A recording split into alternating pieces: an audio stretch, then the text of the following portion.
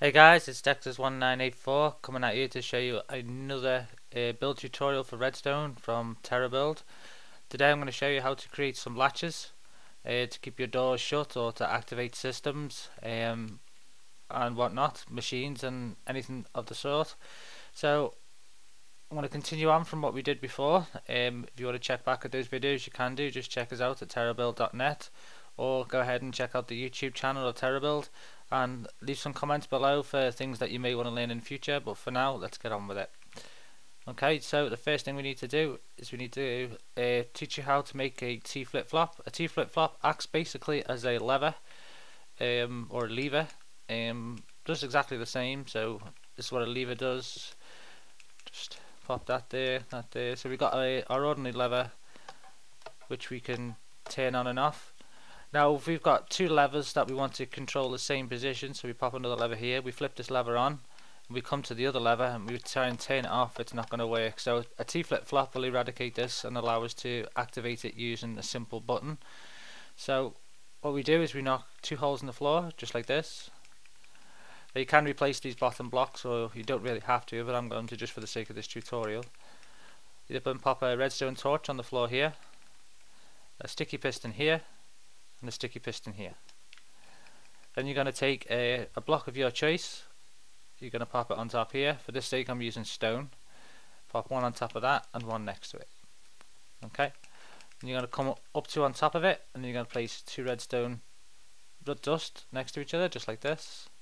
And you're going to pop a redstone torch on this end and a redstone torch on this end. Okay, so just to note that when this block is over to the left as we're looking at it here, the power is going to be coming out of the out of this device. So we're just going to pop a repeater here, a couple of pieces of redstone dust, a block, and then a lamp, just so you can see the output. Okay, so if we want to change the state of this, what we have to do is we have to supply this bit right here with some current. So what we're going to do is we're going to pop a repeater here, piece of redstone dust here, and I'm just going to grab a button. Sorry about this guys, we've got to grab a button. I'm going to grab that button, and I think we're going to replace this potion of harmon to save me getting rid of any animals. But here we go. So once I push this button, it will alter state. So what it does is it sends a small pulse across to this top line here, which interrupts these two pistons, just for these two redstone torches, just for a minute, to allow this piston to be pushed over, shutting the circuit off. Pushing it again will allow the circuit to come back on again. Okay, now we can have as many buttons as we like connected to this circuit at any given time. So what I'm going to do is I'm just going to do this, continue on along here. Now these buttons don't have to be right next to each other, they could be at the top of the stairs, inside, outside, it really doesn't matter. Prop a bit of redstone down here. So I can push any one of these buttons and it should alter the state. So I can push that one, then that one, then that one, then that one, and they all do the same thing. Now this button can be further away.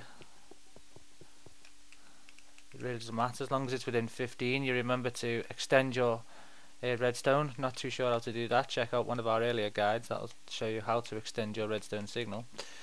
But those buttons could be outside. These buttons could be inside of your building. And again, you can just hit the button and it will alter the state.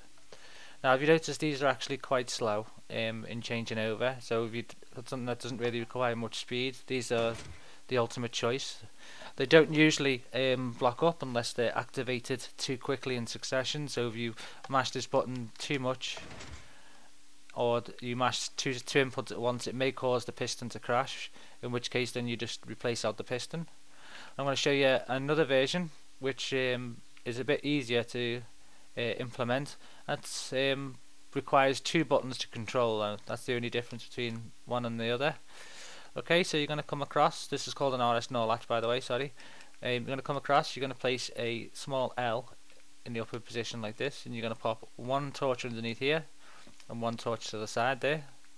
You need a repeater here, a piece of redstone, a block, and then a button, just like that. And then with this, below this torch here, we want to place 2 pieces of redstone like this. Now hopefully I get this right, guys. I apologize if I get it wrong. So when I hit this button, oh, I've got it wrong, so just need to check on what's going on. Oh, actually I forgot to add a little piece. We need to add redstone dust to the top here. Okay, so we press the button again. You can see it now changes state. Okay, so what we want to do is we want to add signal to here. So we will put our this is our output right here. So what I'll do is I'll just pop a block here and then I'll lamp on top of there. Okay, so we'll push the button again. It changes state, now turns on the circuit. Push the button again, nothing happens, which is good. That's exactly what's meant to happen. Okay, so as I said before, this circuit requires 2 buttons to function.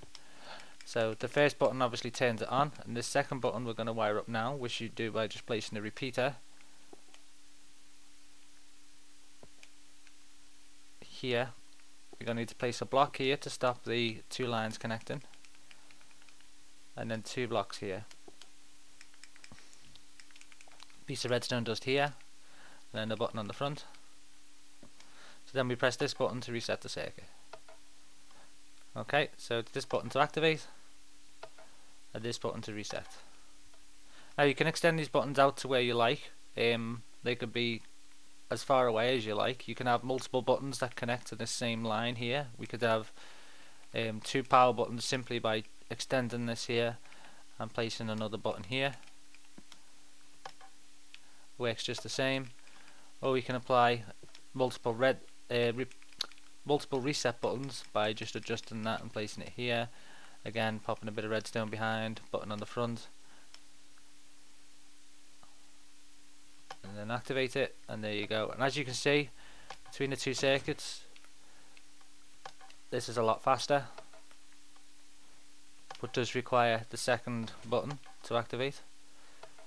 So there's your 2 options. On the left you've got a T flip-flop, and on the right you've got an RS NOR latch. Thanks for joining us, guys. Come back and join us again soon. If you've got any requests, just let us know in the comments below and we'll try and get to them as soon as we can. Thanks, guys.